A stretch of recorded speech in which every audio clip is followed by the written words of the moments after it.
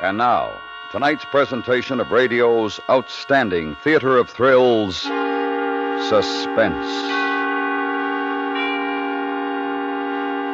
Tonight, we bring you a story of a cross-country bus and the safety of a nation that rode in it. We call it Classified Secret. So now, starring Parley Bear, here is tonight's suspense play, Classified Secret.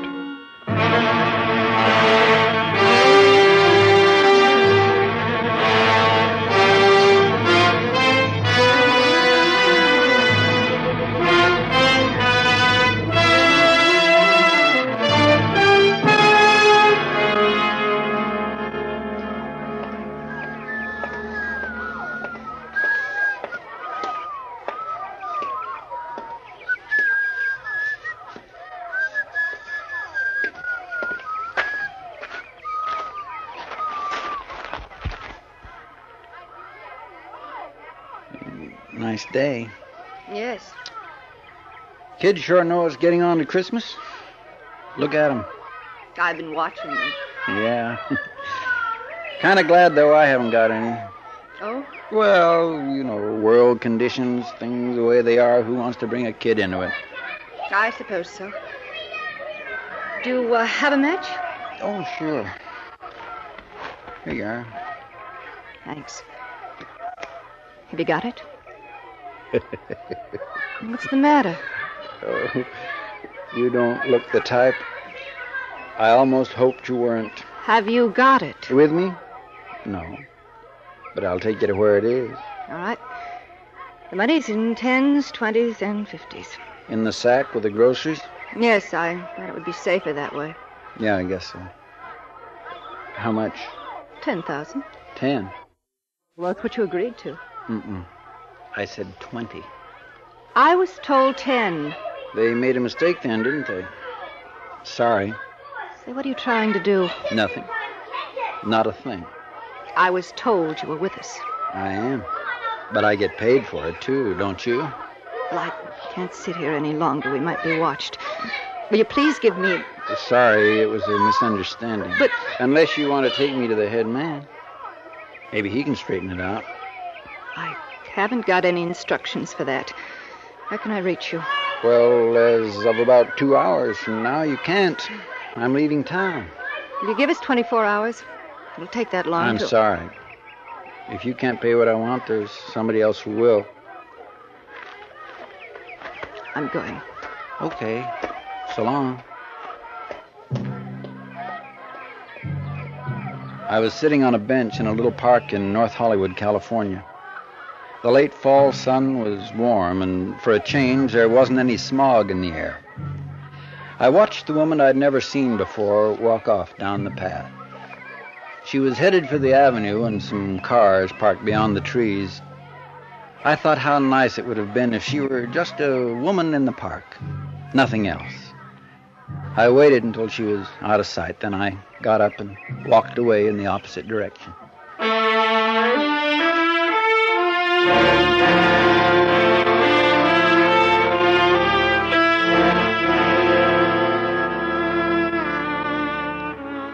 I got the bus at the Hollywood station. I had a train ticket in my pocket, but with the new development, it looked safer to ride the bus.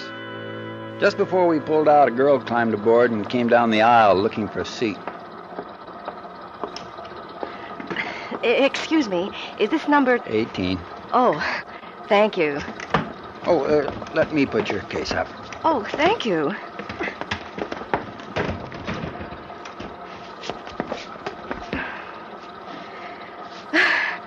I was afraid I was going to miss it. Yeah, I know how it is.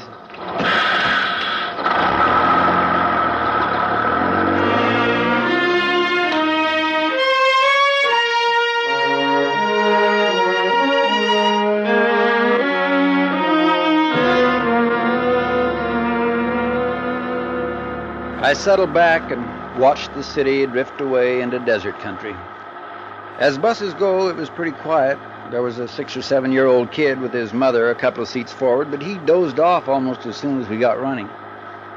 I took a look at the girl sitting next to me. Oh, not in the way you might think, but because in my business you get to learn to look at people. You never know who it might be. She must have felt me watching, and she lowered the magazine she was reading. Would you care to look at one of these? Oh, well, that's nice of you. I always forget to buy them. This one's a mystery. I don't usually read them, but on a long trip, they kind of pass the time away. Yeah, they do. How far are you going? New York. Oh, that is a long trip, all right. I'll say. I haven't been back for 10 years. Bet it's changed. I guess so.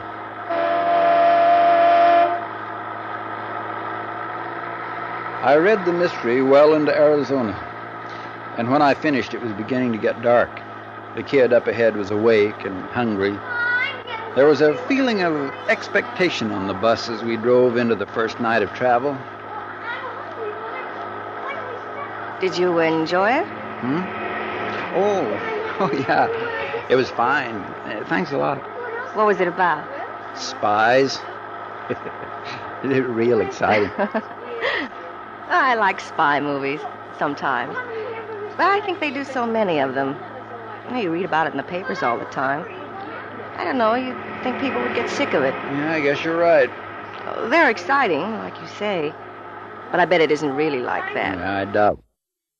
Oh, say, my name's Charlie. Charlie Rader. Oh, how do you do? I'm Julie Spaulding. Hi.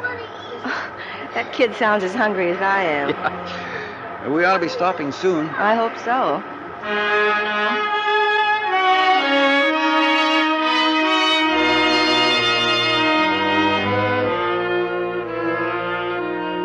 About 15 minutes later, we pulled up at a restaurant terminal and went in for food. I watched for any new passengers who might be getting on. I didn't see anybody, and as soon as I finished my sandwich and coffee, I sent a telegram to New York, then got back on the bus. The girl, Julie, and I seemed to be hitting it off, and it was pleasant enough to pass the time. After we got rolling, the kid up ahead decided to sing himself to sleep. It was like a crooning over and over again, the same song, the same few notes. I guess it put everybody else to sleep except him.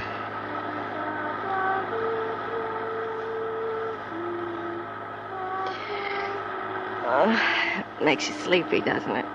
Yeah. Reminds me of when I was a kid. I used to do that. Kids are funny. How? I don't know. I'm going back to New York for my sister's wedding. She's getting married next week. She says she wants lots of kids. I don't know. Yeah, I know what you mean. Mind if I ask you something? I don't mind what. Are you married? No. I don't mean it the way it sounds. I'm always interested in trying to guess about people. Now, I would have figured you were a married man with maybe 2 or 3 kids. No, I'm not married. I hope you don't think I'm nosy. Oh, no. Well, that kid singing fixed me. I'm going to take a nap. Good night, Charlie. Good night.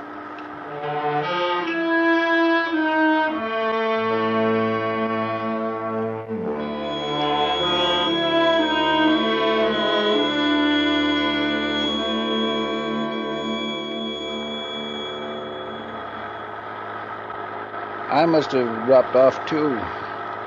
And when I woke up, she had her head on my shoulder. A lock of her hair was falling over her closed eyes. And then I knew something was different on the bus. Somebody on the other side of the aisle, watching. Excuse me, mister. Have you got a match? I'm clean out. Oh, sure. Just a minute. Here. Thank you. No, keep them. Oh, fine. Thanks a lot. Hey, you got any idea where we are? No, I'm not sure. I got on at Flagstaff an hour or so back.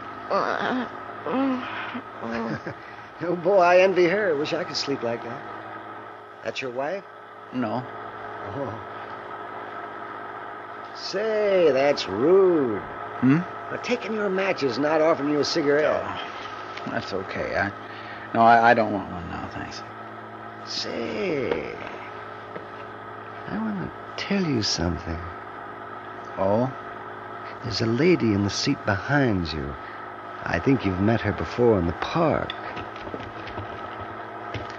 Right? Mm-hmm. We brought her with us to identify you. But she gave us a pretty good description back in L.A. Good for her.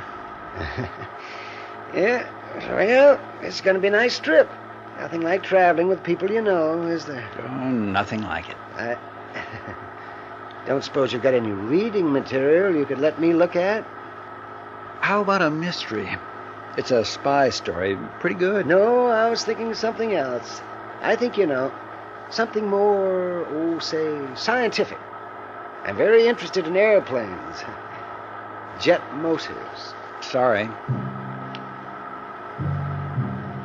He looked across at me, smiling, pleasant. And to anybody watching, it was nothing more than the casual conversation of two strangers brought together by the night and sympathy of loneliness. Then he leaned back, and reaching inside his jacket, brought out a small automatic, which he kept very carefully hidden from any eyes but mine. I always carry this with me on a trip. You never know. Oh, I knew all right. If they couldn't buy what they wanted, there were other ways. That's what he was telling me. And I saw in the man's smiling face that I'd never reach New York unless I killed them before they killed me.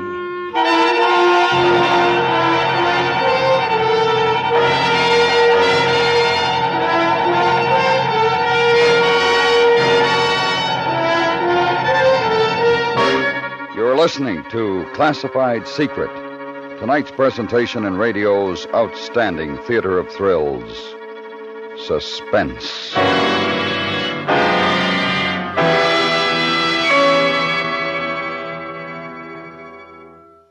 Nine solid years of applause. That's the wonderful record of popularity that belongs to Arthur Godfrey's Talent Scouts, now in its 10th year. Enjoy the fun with the inimitable redhead this Monday night on most of these same stations. You'll hear promising young performers compete for a golden chance at fame. Enjoy the suspense as you wait to hear which entertainer will be singled out by the studio audience. Don't miss Arthur Godfrey's Talent Scouts this Monday night at the Star's Address. And now, we bring back to our Hollywood soundstage Parley Bear, starring in tonight's production, Classified Secret, a tale well calculated to keep you in suspense.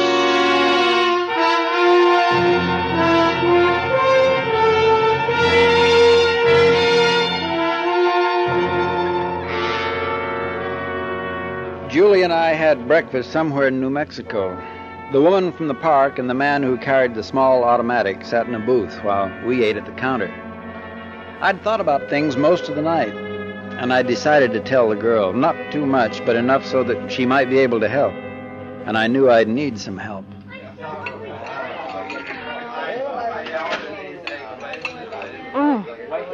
Coffee's pretty good here. Yeah. Cigarette? No, thanks. Julie, Yes? I want to tell you something. Oh? Now, I don't want you to turn around and look. Just pretend we're talking about the weather, the coffee, anything. But listen. Well, sure, Charlie. There's a couple sitting in the booth behind us. They're spies. Oh, you. I'm not kidding. I can't tell you much, but as you love your life, you will believe me. Oh, you're kidding. Spy? Don't turn around. Smile and just listen. But They're trying to get hold of the plans for a new jet motor. It's faster than anything anybody else has got. You are kidding. No, I'm not. How do you know? Well, how do you know about it? I'm working for the government. FBI? Well, in a way. But now I need you to help me. Me? They think I've got the blueprints, the plans, and they're going to try and get them from me.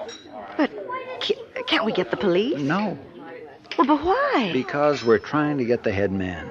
And if those two are arrested, we'll have to start all over again. They think I'm working with them. But I got tough about the money they offered, so now they're going to try and get rid of me and get the secret for nothing. Did they follow you from L.A.? Yeah, they got on during the night in Flagstaff. All right, folks, let's go. Well, I don't see... Well, what can I do? Just stick with me. I'll explain at the next stop. We can't talk about it on the bus because she's sitting right behind and he's across the aisle. Listen, are you pulling my... No. No, you're not, are you? I'm not.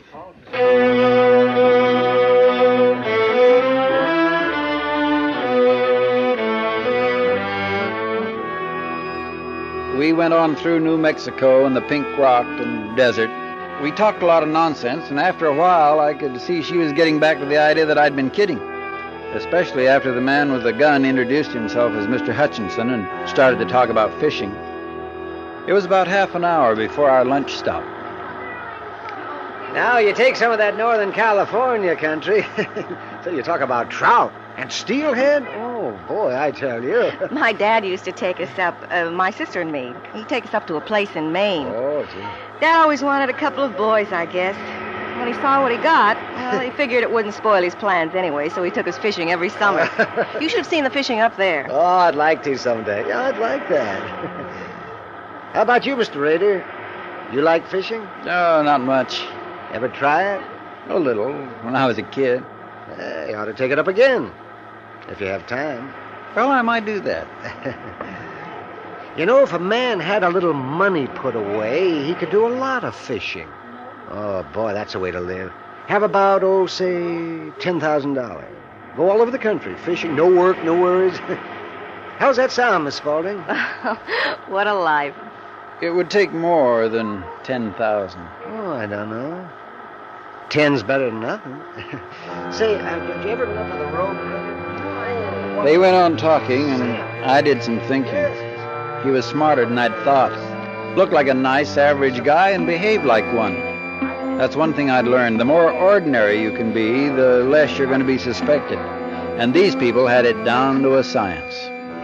It wasn't going to be easy because I was going to have to convince Julie all over again. I could see that. My chance didn't come until that evening after our dinner stop. By that time, the woman in the park, who went by the name of Lisa Nyland, Hutchinson, the girl, and myself, all four of us were buddies. We'd pulled up over the Colorado border. There was some kind of trouble up ahead, a slide or a wreck, and the driver told us we'd have half an hour or so before we went on.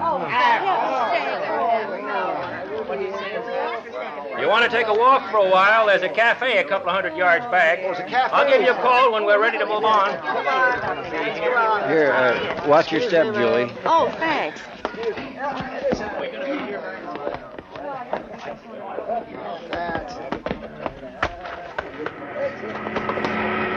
Oh, well, gee. Oh, kind of nice to have an extra leg stretch at that. How about some coffee? Oh, that'd be nice. Charlie? Oh, I don't know. I'd like to have a look at the valley down there. We might walk up the dirt road away, get a pretty good view, the sunset and all. Oh, you're romantic, eh? Sure, why not? Oh, Charlie. Okay with you, Lisa? You feel romantic? Want to see a valley and the sunset? That'd be very nice. Okay, then let's go. Now, girls, wait a minute. Now, be careful. There's snakes. We walked away from the bus and up a narrow ranch road. About 100 yards up, there was a curve, and around it a stand of trees. And when we got there, you couldn't hear the sounds from the highway any longer. It was peaceful, and it was very pretty. I knew that Hutchinson was delighted about the suggestion. It was going to give him his chance. But he made the mistake of playing it a little too clever. Kept his game of small talk going a minute too long. We'd got to the top of a cliff overlooking the valley when I stumbled on a rock and fell a few steps behind before they had a chance to stop. And when they did, You all right, Charlie? I already had my gun out. Hey, what are you going to do? Target practice? No. You two stay where you are and keep your hands behind your head. Julie, get over here.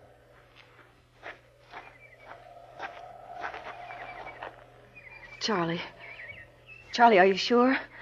They seem... I know what they seem. Now, look, I don't want to do this, but it's you or me. You should have made the right deal in the first place. I can't let you go, you know that.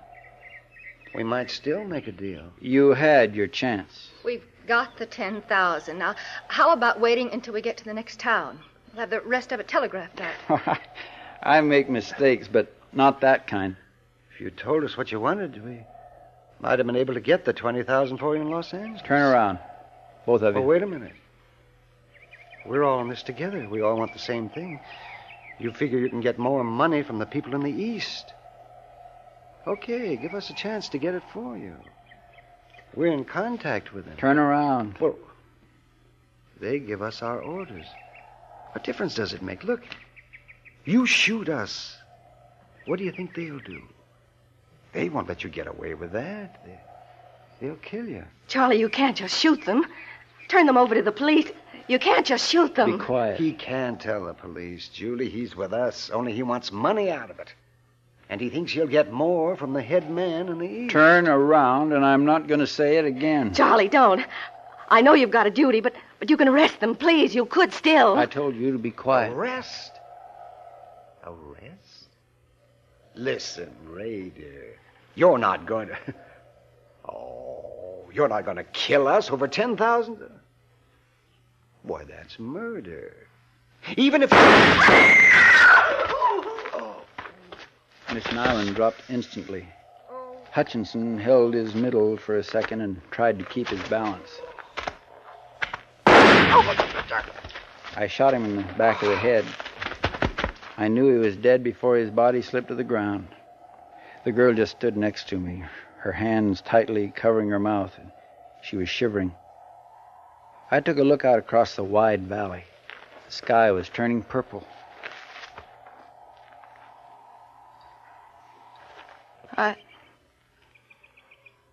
I've never seen anybody killed before. I'm sorry. Couldn't you have arrested them or something? Couldn't you? Did you have to? I had to. They wouldn't have stopped at killing both of us if they'd had the chance. What are you going to do? What are you going to do now? I've got to get the money for evidence. What are you going to tell the driver?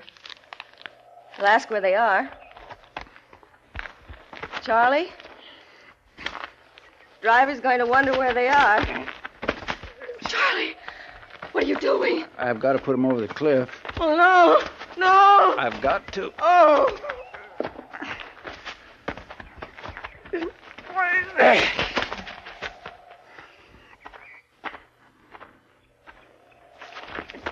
No, you can't, Charlie, not her. No.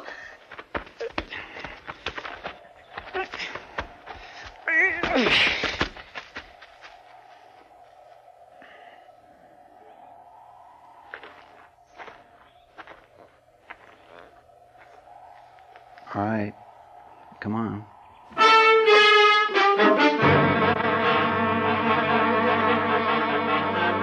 got back to the bus.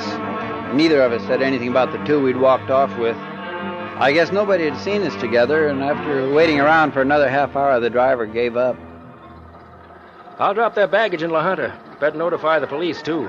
It's screwy, all right. Okay, folks. Sorry for the delay. You better go back to your seat, mister. Sure.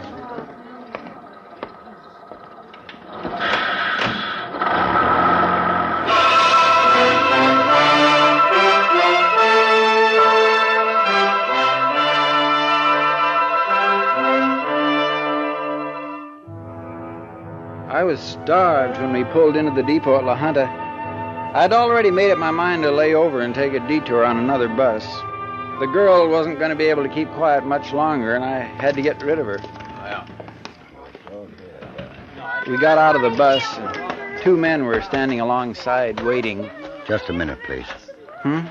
We're special agents for the FBI. Search him, Larry.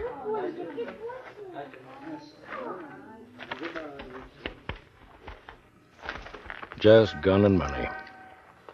Where are the other two? The other two? They're dead. He killed them. Oh. We'll take those plans now, Mr. Rader, and don't do anything silly. There are 4 more men covering you. Okay. It's in my shoe. You want me to take it off now? Please. All right. I've got terrible balance. Mind if I lean on you? No. Thank you.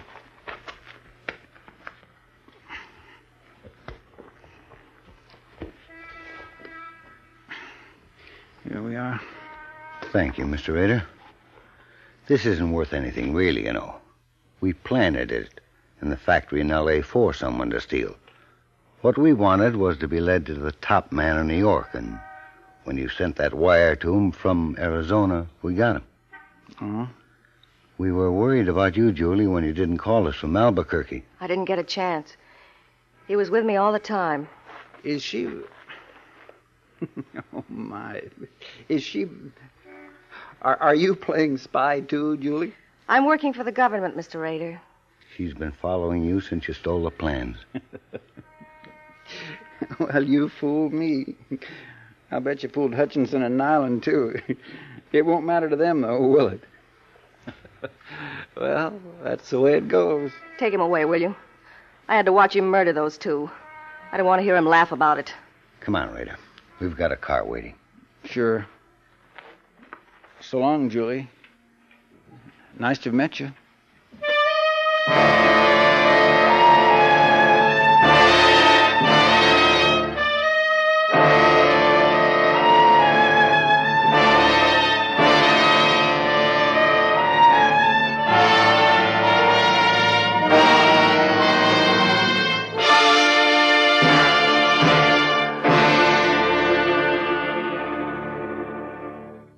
Suspense, in which Parley Bear starred in tonight's presentation of Classified Secret. Be sure to listen next week for another presentation of radio's outstanding theater of thrills, Suspense.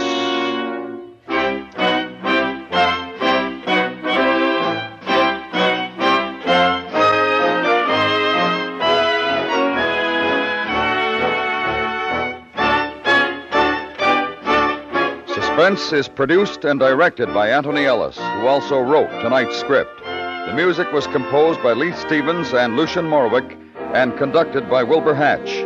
Featured in the cast were Virginia Eiler, Charlotte Lawrence, Richard Beals, Howard McNear, Charles Seal, and Jim Nasser. Listen Friday night for the 21st Precinct. The hard-hitting 21st Precinct Police will give us another graphic view of big city protectors at work. There's danger every minute, human interest every second, when Metropolitan Police try to unsnarl personal problems, hunt the missing, solve the crimes, protect the public, sometimes from itself. Remember, Friday nights on most of these same stations. Hear the 21st Precinct.